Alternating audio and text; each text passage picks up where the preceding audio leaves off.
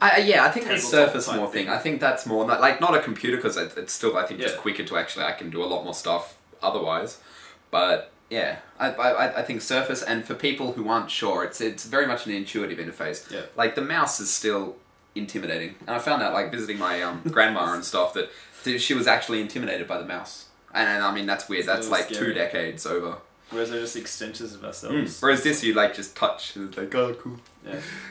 And you drag it It would be around. interesting to see what Google's actually planning with that. Yeah, well, it's probably just trying to get the talent. Maybe there's 1 or 2 algorithms there that they want. But. Maybe. Because they're just about to release Google TV. I saw that. That was Coming out pretty soon, epic. So that'll be interesting to see. So it's like Android on the TV and stuff. And Android is kicking ass at the moment. They are fucking owning. There's predictions that on their current growth rate at the moment, they'll take over the iPhone by August next year. August 2011. Hells yeah.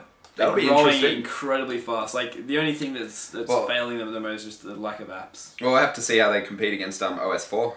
That'll be kind of yeah. Well, probably the big one. You get more fucking circle jerks around that when it comes out. We'll hear about Apple. Hey, don't knock the circle jerking. But we'll hear about the Yeah, iPhone the 4G for like another 3 months after they first announce it. Like, I'm sorry if you're getting jerked off. You're gonna talk. Anyway, it's fun.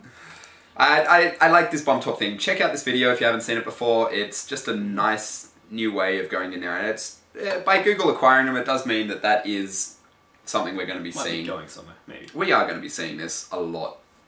Yeah. Anyway, I've got just a random other one. You should check this out. It's a TED Talk. You guys know TED. You should be watching TED if you want. What's TED? Never Fuck heard you. of TED before. Sounds stupid. Tools, eggs, and Dinosaurs. no, it's technology, entertainment, and design. It's a conference that they do. It's really cool. Yeah, not mean as much. I prefer dinosaurs. Anyway, TED. Wolfram. Yeah, shut the fuck up and let me tell my story. Sorry. Okay, to talk by Stephen Wolfram. He's the creator of Mathematica and Wolfram Alpha and some other thing. I forget the name of it. Anal rape. No. But his whole talk is he discusses all the different things he's found with Wolfram Alpha and all the different stuff you can do with it. It's really cool. Like he's created a computational engine and he's done some amazing stuff with Mathematica. But what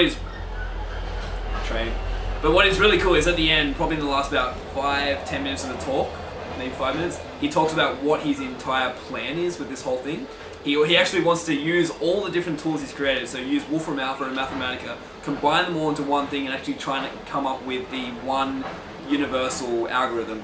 Because he's into this whole fractal thing as well. Like he thinks that, you know, I mean everything is fractal. You look around and he thinks that the universe is probably a fractal equation, and if you can just look back at it and just analyze everything that we know about the universe right now in science and maths, You can boil it down to an equation. Yeah, boil it down to one. It should be a simple equation that just reiterates in a fractal way and creates a universe.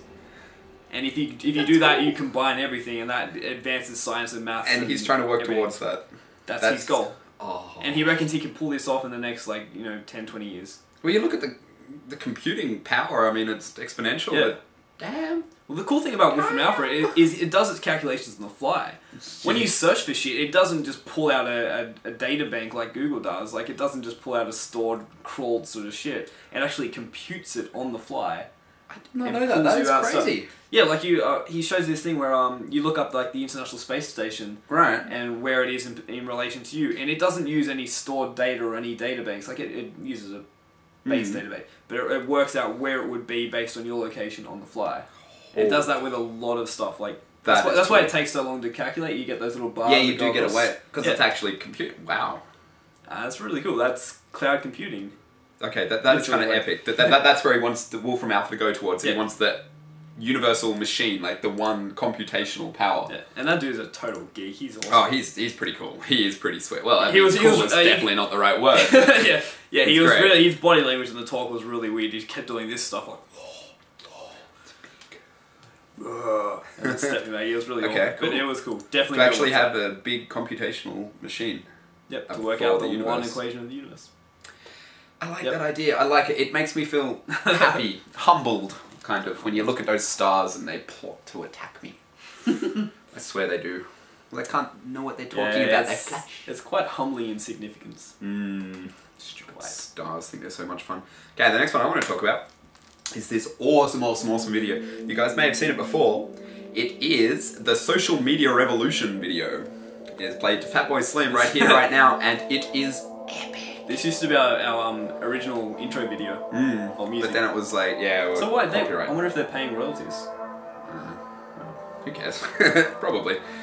But it is freaking crazy. Like, you need to reiterate that. Like, I mean, I posted this original video at Facebook. Posted to Facebook. God damn, it's even become part of our lexicon right now. But it is great. It actually just shows how much of a revolution we're in right now. Like, all of these things. Like, Facebook is more visited than Google in the US. Like, holy crap. 1 out of 8 couples in the US have met over social media. It is just ridiculous how far this has gone. Check out this video. I cannot emphasize it enough. If you only check out one link that we ever do here, check out this one. It is intense and awesome and fucking brilliant.